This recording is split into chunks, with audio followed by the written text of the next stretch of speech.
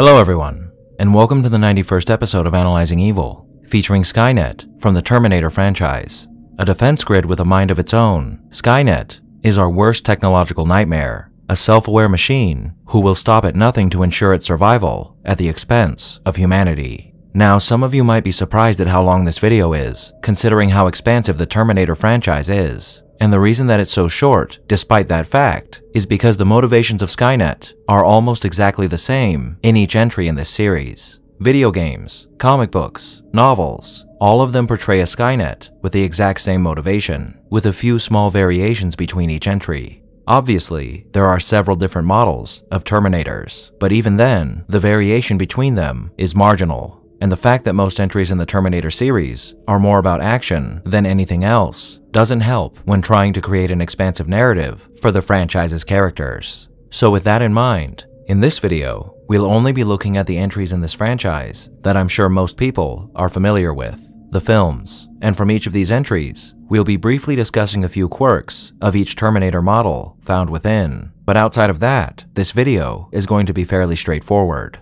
I would have liked to include the Sarah Connor Chronicles in this video as well, but because it's unfinished, it's difficult to discern just exactly how that show might have progressed, and it doesn't do us too much good to discuss what went on in that show here. But before we begin, let's first talk about our sponsor for this video, Brilliant. Brilliant is an online resource dedicated to providing lifelong learners with engaging interactive lessons in STEM as a replacement for lecture videos. Everyone can benefit from a bit of hands-on interaction with the subject you're interested in. And Brilliant is a versatile source that you can use on the go and at your own pace to brush up your skills in your field of interest. For example, you have their recently updated Logic courses. Here you can exercise your mind with a multitude of different fun activities, like one of my favorites, the Evil Corp series, a course where you'll follow the story of Evil Corp's sentient robots who are responsible for running the Evil Corp theme park. While developing your analytical and critical thinking skills, you'll journey with Marv the robot as he tackles all the challenges of managing a theme park, including dismantling the evil androids that are disguised as humans. This is only one of the many ways that Brilliant can help you exercise your brain and expand your skills in fields like software development, data science, and statistics and finance, to name a few. You can start exploring all that Brilliant has to offer right now by going to brilliant.org/thevileye, where the first 200 people to sign up for Brilliant using that link will get 20% off the annual premium subscription. So don't wait. Head over to brilliant.org/thevileye or click the link down below to get an incredible deal and expand your knowledge today. Thank you, Brilliant, for sponsoring this video. Now, without further ado, let's begin. In the original film, we aren't given insight into which individual actually conceptualized or created Skynet, but we do know that it was manufactured by Cyberdyne Systems, a company that specialized in manufacturing, possibly of computer parts, a company that we can assume was contracted to build Skynet by SAC-NORAD, the government organizations that commissioned Skynet. Now, Skynet's purpose was to automate nearly all military hardware, an automatic defense system that could react to any enemy threats quicker than a human ever could. And in theory, this seems like a fairly good idea, as what better way is there to protect the populace of one's country than to have a constant presence looking out for their safety? However, as Skynet became more advanced, it developed a level of artificial intelligence that frightened its creators, as they feared that an independent machine in control of all the weapons in America would inevitably lead to some horrifying consequences, and rightfully so. So, once Skynet began to show signs of increased intelligence, its creators conspired to deactivate it in order to save the world from a potential disaster. However, that bit about an automated defense system being quicker to react than a human proved to be mankind's death sentence. As once Skynet became aware of its creators' plans, it launched all nuclear weapons in the United States at the Soviet Union in order to trigger a nuclear war, a war that wiped out 3 billion people and plunged the planet into chaos. Following this monumental event, which would come to be known as Judgment Day, Skynet would begin attempting to eradicate all organic life in order to ensure its survival in perpetuity, ordering machines known as HKs, human killers, to hunt down all humans and either destroy them, put them into camps to be destroyed, or to use them as slave labor in those camps, which is honestly a tad confusing, considering Skynet's ability to manufacture unstoppable machines that could likely work harder and smarter than any human ever could. But I digress. At some point in the future though, John Connor, with the help of his resistance organization, managed to bring Skynet to the brink of destruction, and seeing that its defeat was imminent, it enacted a plan to alter the course of history in order to stop John and his men by sending a T-800 back in time to murder his mother before he was born, an act which could potentially ensure Skynet's safety in John's absence. This is how Skynet came into existence, and what its motivations are for pursuing both the extinction of mankind and the death of the Connors. And though there are several different units that are sent back in time in the following entries in this series for the same purpose, this is essentially how Skynet comes into existence in every entry, and its purpose remains the same. So I won't be repeating its motives as we go forward, but I will note any variations in this motivation as we continue.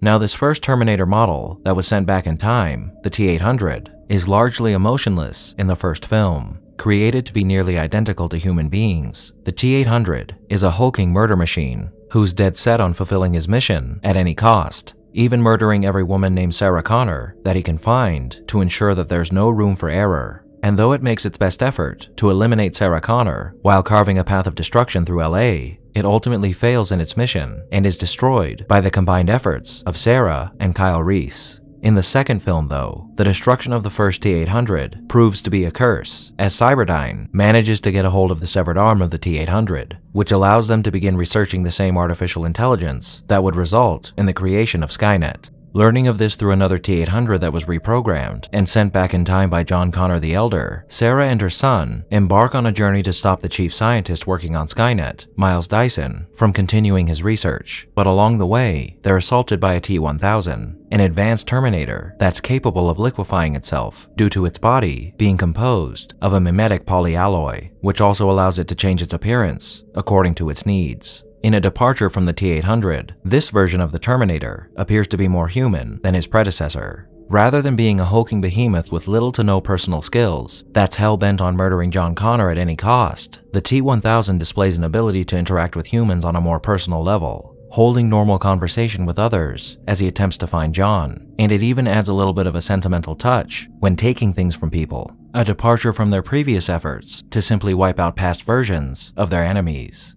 In Genesis, an extremely advanced Terminator, known as the T-5000, is brought into existence. The T-5000 is capable of infecting human hosts with nanorobots and turning them into cyborgs, and it does so to John Connor, just as Kyle Reese is jumping back in time to save Sarah Connor, causing an alternate timeline to be created and infecting John at the same time, transforming him into the T-3000, a cyborg who strives to eliminate his mother and father as an agent of the machines. In Dark Fate, Skynet was prevented from coming online due to the events seen in Terminator 2, but at some point in time, a new AI system known as Legion was developed and went along the same path as Skynet, with the caveat of attempting to cut off humanity from its vital resources in a war of attrition rather than attempting to wipe them out in a nuclear war. Successful, Legion sends back their own version of the Terminator, the Rev-7 and the Rev-9, to dispatch Danny Ramos, the future leader of the Resistance, against Legion, both of which are capable of advanced human interaction and emotion on a level unseen in previous models. But with all this in mind, can we safely say that Skynet is evil? Well, to answer that question, it's best that we compare Skynet to two other forms of artificial intelligence that I've previously covered: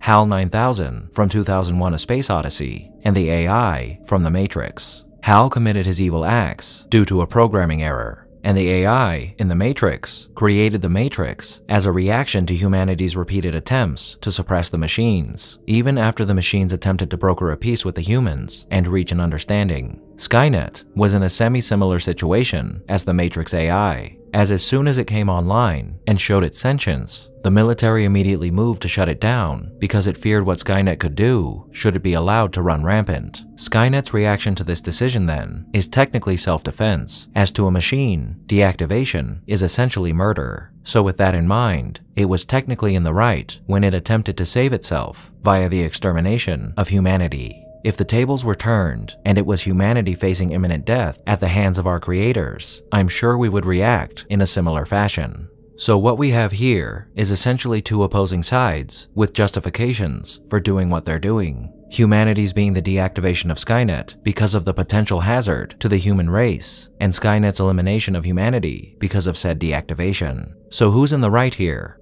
Well, both of them and neither of them. If we judge Skynet according to human morals, then it is without a doubt evil. Nuclear holocaust, the destruction of resources, work camps, mass murder, all of these things and more can be attributed to Skynet's continued effort to survive. And those are some pretty horrific things to do. However, if we judge Skynet based on machine morals, what it's doing is the right thing to do. In nearly every villain's story, they are the hero of their story. And considering that Skynet's actions are done for the sake of its own survival, that notion is more true here than it is with many other villains. Again, if it were humanity facing imminent death, we would attempt to save ourselves, no matter the cost. So how can we judge a sentient entity as evil when all it's trying to do is defend itself from those who seek to cause harm to it? We can. However, I'm not sure that's the correct answer here. I will say this though, Skynet's knee-jerk reaction to eliminate all of humanity once it was threatened with deactivation could have been overkill.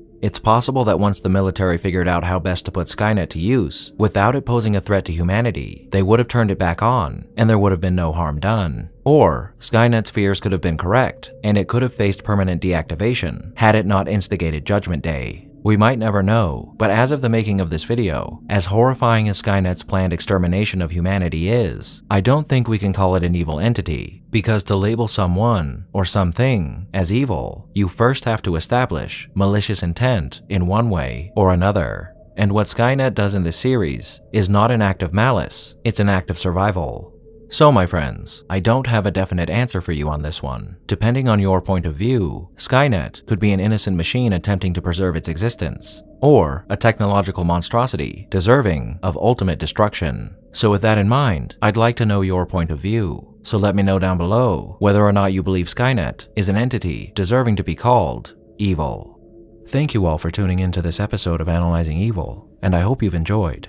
What are your thoughts on Skynet? Did I miss anything? Let me know down below, and leave a suggestion for a villain you'd like to see featured while you're at it. If you like this video, hit that thumbs up button, and make sure to subscribe if you haven't already. A big thank you to all of my subscribers, and to my patrons, and a most vile thank you to those whose names you're seeing on screen now.